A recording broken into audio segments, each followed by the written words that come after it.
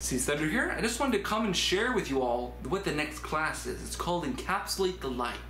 Now, in the first class that we did just this Sunday, we went over the core foundational practices of alchemy and high magic to transform and evolve all of the elemental makeups of you.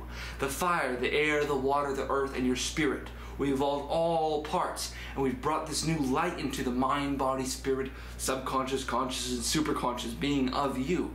So now this evolution is taking place. The more you practice these rituals, the more it grows, the more it evolves, the more it cements.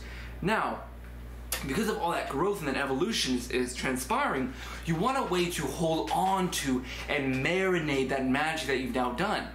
So this is when the Encapsulate the Light comes in.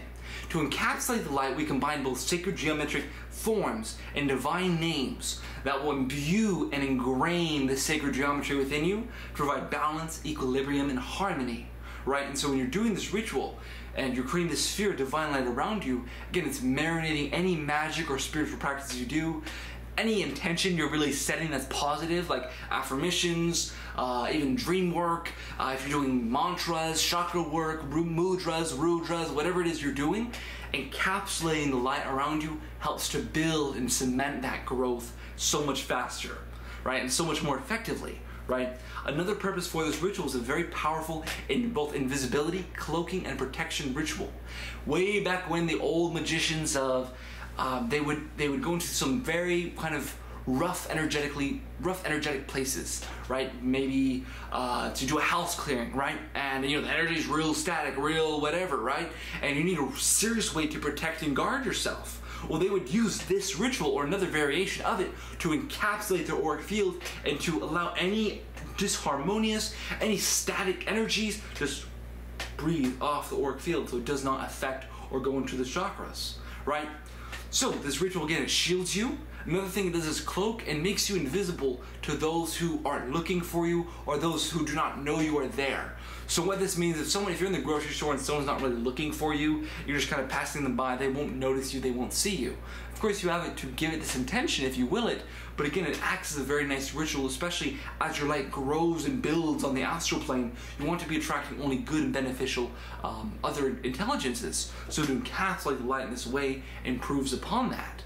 Now, another reason to do this is, again, with all of the confusion that's out there, this ritual we're doing is going to help to bring peace to others in such a profound way.